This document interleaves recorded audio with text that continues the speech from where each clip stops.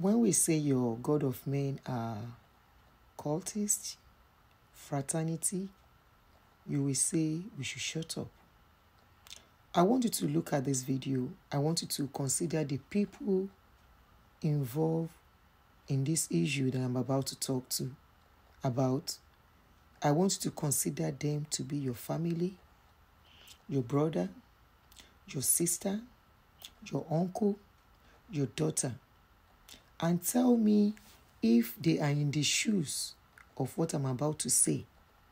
How will you feel? Pastor, no one go heaven again, you. Come out your eye for pastor, for church money. Now pastor get them. Members donated bulletproof for the pastor. And the pastor get attacked by who? By unknown gunmen. This is the case of the video you're about to watch. It's concerning your apostle. It be like say this na apostle self they do juju because you don't tell where I won't do this video. That's why they forget.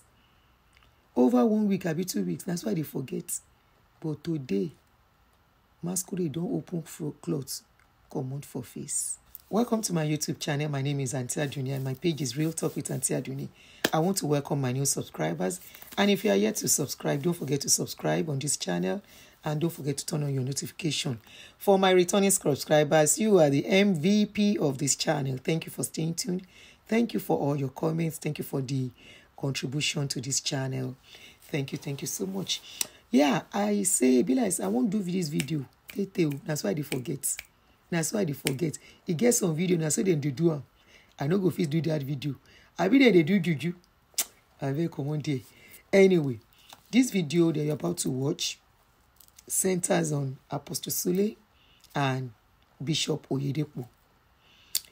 Because I saw this video where Apostle Sule was boasting about what Bishop Oyedepo told him when he had an attack last year, October precisely. We all remember what happened at that time when he was attacked, and that was what brought about the song I sang. And, you know, Sule was boasting in that video, and he was talking about how Oyedepo called him, how Oyedepo is the only minister, and how a lot of Nigerian pastors, big ministers of God, know they hear from God. No be me talk hamu. Sule say many pastors in Nigeria, they don't hear from God. They just come out and talk, wow. They talk from their flesh and their feelings. But my question is, here na Sule they hear. Make I know waka, make I not talk too much. Let us listen to what Sule is about to say in this video. Papa Kumuyi knows. There are realms they operate. Don't bother. After the assassination attempt, I was to preach in Liberia. My wife said, honey, you're not going anywhere. Stay here first. I had a program in America. I canceled it. I shifted. Liberia, I was panicking. One night, I'd already got into where I was to take off from the airport. My worry was not attacks or anything. My worry was, what is going on? Who can come to this point? I didn't do business with anybody. I didn't take anything from anybody. I'm not involved in any deal. Nothing. You know, before certain things happen, you will say, maybe there's a deal. There's something you did. You took people's money. Or there's somebody's angry that you took something. Nothing. I used to think you must have done something for people to want your life. I was worried. That night, I prayed and prayed and prayed. Some minutes to 10. No, some minutes to 9. I didn't hear nothing from the Lord. I prayed and prayed. I didn't hear nothing from the Lord. I just lay down. I said, Father, this Liberia I'm going. Lord, I'm not bothered whether somebody comes from the crowd to shoot me or something. I'm not bothered. I'm ready to sacrifice my life for this gospel. But oh, what is this? I sense it is coming from this. But I need a proper clarity so that these people cannot deny. No word. And I lay down, almost depressed. I was almost calling my wife, saying, I'm coming back. Let Liberia wait. As I lay back, I slept off. When I opened my eyes, the Lord said, look at your phone. I looked at my phone. There was a missed call. It was Bishop David Oyedepo. And it was getting to 12, midnight. I said, Papa might be sleeping. I just called. One dial, he picked. He said, the Lord go with you.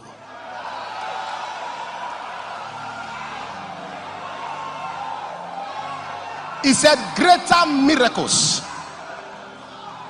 He said, greater signs. He said, I had a prompting in my spirit to call you. The Lord, I break down in tears. He said, the Lord go with you. And he began to speak words over my life. I went on my knees.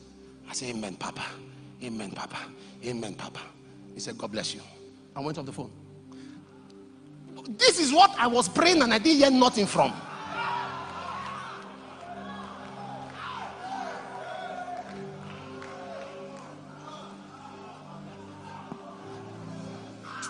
Listen, listen, listen, listen. Listen.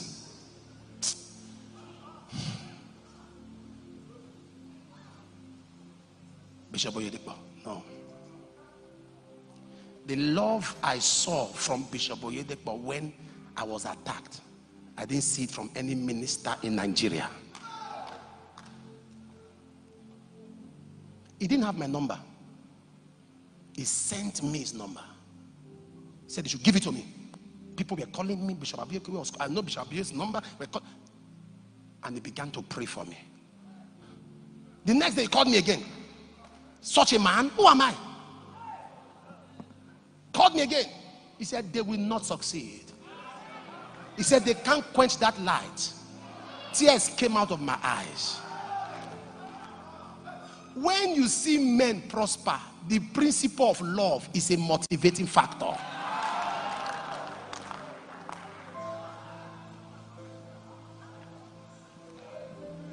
Many ministers who I thought would call me never called me.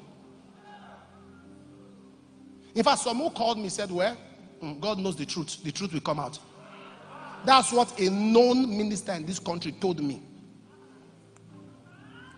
As far as was concerned, this thing that happened to you, who even know, because many who know whether you are the one, who knows if you offended somebody. I was ashamed. Can I say this? There are many ministers with big names who don't hear God, though.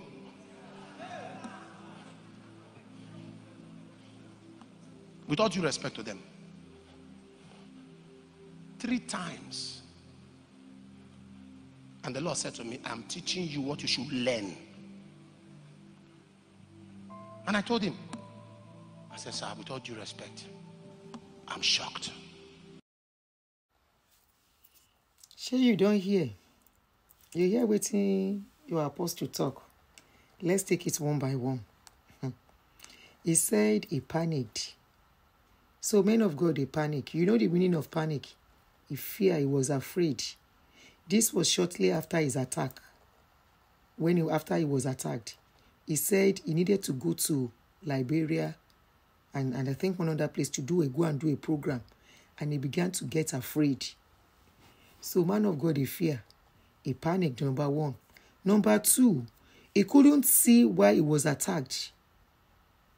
So I thought they see everything, they know everything, and they know all. But he told us in this video we just watched now that he did not see why he was attacked. That means he is limited. These are the people that will tell you, God says, God says.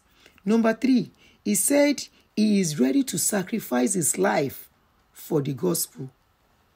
But he was using a bulletproof car on that day. Remember, out of everybody, out of all the vehicle that was attacked, it was only his car that the people inside came out alive. The rest 7 people, including one small Pekin, a very young girl, died in that incident. Another point he made, he said, Bishop Oyedepo called him and said, the Lord will go with you. So with all his power, he needed somebody to still reassure him that don't worry, that attack, that one don't waka go, just go. He still needed that. Please take all the points and tell me if they are different from you. If what he's feeling is different from what you will feel when you just face an attack. Now, he also said Bishop Oyedepo showed him love when he was attacked. That is the only one among all the pastors in Nigeria who showed him love. He now said another thing very important. He said, when rich men prosper, the principle of love is a motivating factor. In other words, poor man no dey relate with rich man. It's only rich men plus rich people, rich men and rich men where you can find love. And we have poor people who will say, yes, right on, my papa. My papa, you are the best. My papa, I love you. Papa say, now already for where rich people dey, you fit see love. He say, where few poor people dey, love no dey dey there. No be me talk o. He said, when rich men prosper, the principle of love is a motivating factor. He said, when rich men prosper, that it is easy. That is the motivating factor. Love, the principle of love is a motivating factor. Now, there's a big way they coin all their words together. Anyway, he went further and said many ministers didn't call him in Nigeria. So there is no love between all of them. Abi, where there is love, where there is no envy, where you are one, in other words, they are not one. You are the one who think the body of Christ is one. In Nigeria, I don't know of any other place. In Nigeria, the body of Christ has been cut into pieces. One person take leg, another person take leg, hand, another person take head, another person take eyes, another person take tongue, one take the teeth, one take the nail, one take the, what did they take again? Neck. No wonder they always say different things. No be me talk. So no wonder they say different things. And he now said something very shocking. He said many big ministers of God in Nigeria know they hear shishi. He said they know they hear anything. Now, from all the points, now only two, they important to me. All the rest I no care. Only 2 or 3. The first one where he said he is ready to sacrifice his life, not so important. Where he said Bishop Oyedepo called him. And lastly, where he said many ministers of God do not hear from God. Before I go on, let me talk on the Bishop Oyedepo's call to him when he was attacked. So Bishop Oyedepo could show him so much love when he was attacked, to call him, to check up on him.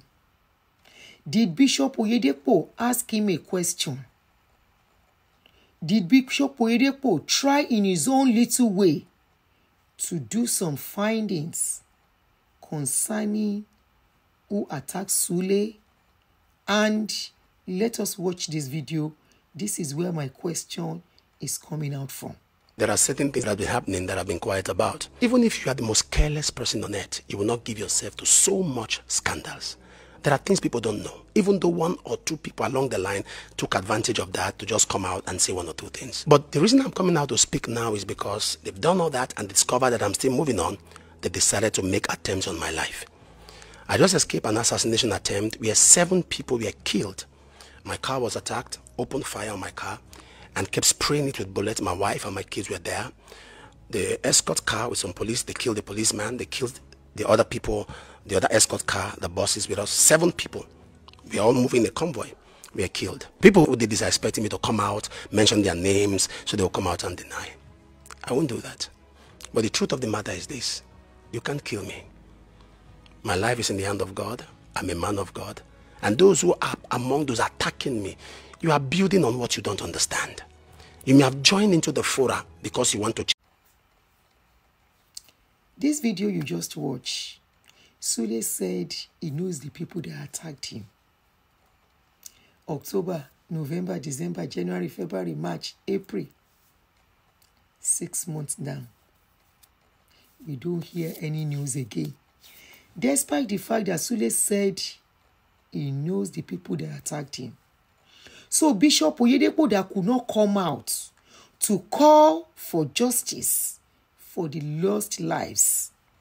Bishop Oyedepo that could not come out to condemn and call on the government, use his status, use his position to call for investigation into the people that did the job. Since that incident, we have not had anything. Not from Sule, not from police, not from government, not from other pastors. And Sule comes out bragging. And if you listen to the video, I blame the mumus under these people. They are not thinking of the people. 7 people, including a young girl who died during that incident. They couldn't ask questions. So those people have just died like that. Have the culprits been arrested? Are they being prosecuted? Nobody's telling us anything. This is what you will not find in a sane country. Every details, they will make it public. Every arrest, every prosecution. Other pastors will stand up in this country and talk against that thing, condemn it, and calls for thorough investigation and prosecution of the culprits. But in our own case, because the people that died are common men, the policemen watching over him, his aides in the house, personal aides, including somebody's daughter, a young girl of less than 20-something, involved in that attack. Bishop Oyedepo could call, but they could not call on the government. All of them could not use their power, put one voice together and say, whoever has done this, to take 7 people away, something has to be done. And now you come and tell me these people have the fear of God. Nobody has seen God. And you say they are doing good thing. When something concerns them, they turn a blind eyes. Talk about tithe and offering. All of them will have one voice. 7 souls. And Sule still have the guts to come out bragging about this incident. Where is the conscience of your pastors? Where is the milk of humanity in them? Where is the milk of parenting in them? Those people are somebody's family, somebody's child, somebody's brother, somebody's sister, somebody's husband, somebody's uncle, somebody's father, somebody's mommy. And they went like that. And since then, and Pastor Oyedepo can call him to ask him, go, the Lord be with you. Don't be afraid. He said, there are many, many big ministers of the gospel, of God in that country who do not hear from God. And yet, they are staying on the path of truth. And he cannot mention. Even him, is he hearing from God? Who among them? All of them are just speaking from their mind. They are speaking their hallucination. They are speaking their paranoid. They are speaking their Alzheimer. They are speaking their kolo to people. None of them. He that is castigating that there are no God, ministers of God in Nigeria that is hearing from God. Is it him that is doing miracle money that is hearing from God? Is it him that is using bulletproof car and still boasting that I'm ready to die for the gospel? I am ready to die for the gospel. I am ready to die for the gospel. I am ready to sacrifice my life for the gospel. And you are using bulletproof. You are not ready. If you are ready, go to Zambiza forest. Go to Boko Haram and go and preach to them. If you are ready, go to Ukraine, where there is war. Go to Russia and go and preach to them to stop the war. That is how to know you are ready to sacrifice. You are using bulletproof car. You are using police escort up and down. You are using a gated house. And you say you are ready.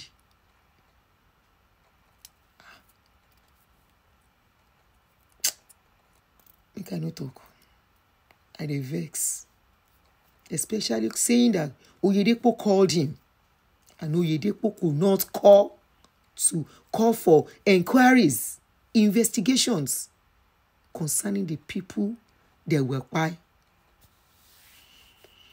It's so sad that we found ourselves in that country where people do anything and everything. Somebody came out and said, I know the people. And yet, we have not seen, he has not mentioned the people. He has not said anything about the people again. Or that he will be boasting that he cannot do him anything. He wants to go and preach. And people were shouting and screaming and clapping. How do we lose our senses and based our logic on sentiments by a word that one man is speaking to hype you, and you say you are getting hyped? You are not even asking questions. I don't know if I'm making sense. I don't know what to think about this video. This thing has brought a flashback concerning what happened on that day in October, concerning those people. It's so sad that people who are supposed to speak for the truth, they are hiding behind religion and covering the truth. They are covering justice. They are covering equality. It's so sad. Thanks for watching.